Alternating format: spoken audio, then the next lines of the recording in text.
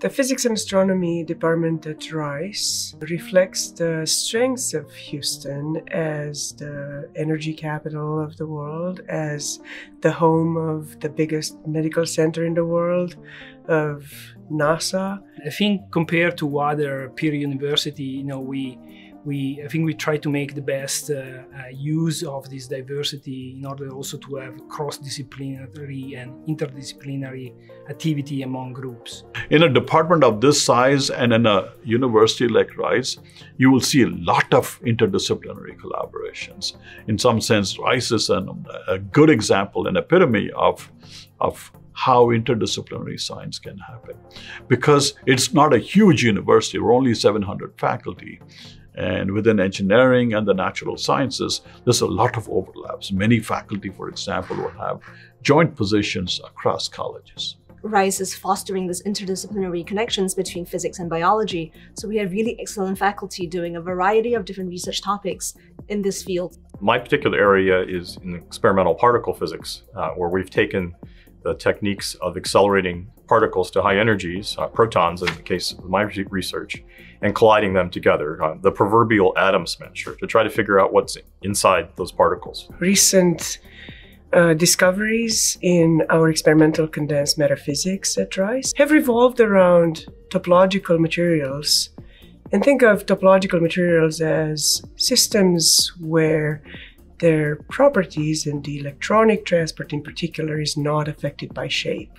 That's a concept borrowed from mathematics recently, but it has evolved into a practical materials property. We have a very strong group here looking at how electrons interact with each other in a material.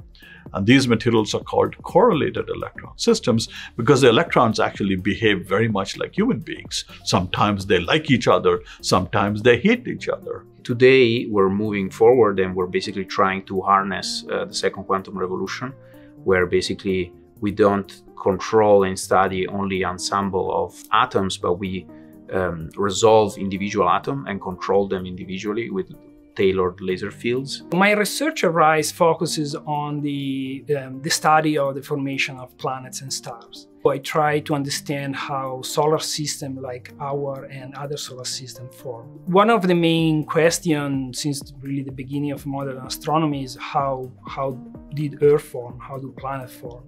And using a telescope in South America, we can really zoom in and take high resolution images and see the processes and see the time where the planets come together. Our faculty in our department have been leaders in understanding and quantifying how protein structure leads to its folding and hence its function, which has been vital in predicting therapies or the function of proteins, which are so essential in our body. And this has been applied in many different ways now, whether it's understanding the physics of cancer and mutations, whether it's understanding genetic regulation in terms of how different genes act together, and also in my work in understanding how the different components of reactions can lead to very long-lived behavior and stable behavior in complex systems. Rice has multiple ways in which it tries to support students and faculty.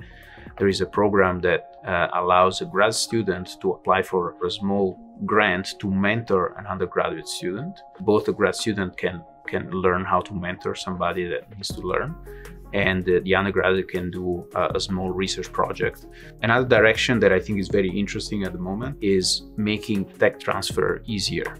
So to make the process of patenting and starting a company and bringing new technology to the marketplace way easier than it was before. We do have many programs aimed at promoting diversity in the wider community, in the departments and also around. The Rice Emerging Scholar Program identifies first-generation college students and tries to pair them with a mentor and bring them up to speed to the research. And I am in this program, and I plan to take on students from this cohort to basically encourage them to do research very early on. In physics right now, there is really a problem in terms of gender imbalance, and the Rice Physics and Astronomy department is trying to address this. There is, for example, a diversity, equity, and inclusion committee that was formed last year and is trying to coordinate all of these initiatives. I want to highlight a Frontiers in Science program in which every summer our faculty encourage students from community colleges or from minority backgrounds to apply. These are students who may not have the opportunities to get involved in research or to have ever seen research before. Here, we provide them with financial support solidly throughout the summer, as well as weekly discussions and a very clear research project and mentoring plan so that they can just jump right in despite their background, so long as they are committed and interested, and experience a very rich scientific environment firsthand. And this is one way in which we're starting to allow these research opportunities to students from underprivileged backgrounds who may not otherwise have this sort of exposure.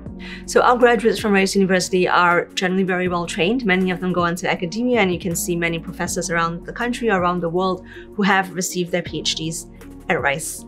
In addition, if they decide that they want to do something else, many of them go on to careers in industry, especially in science and technology. So we have students who now have great careers in data science and engineering, or in analysis, in which they're using their scientific skills here to really make an impact in current challenges that our society faces.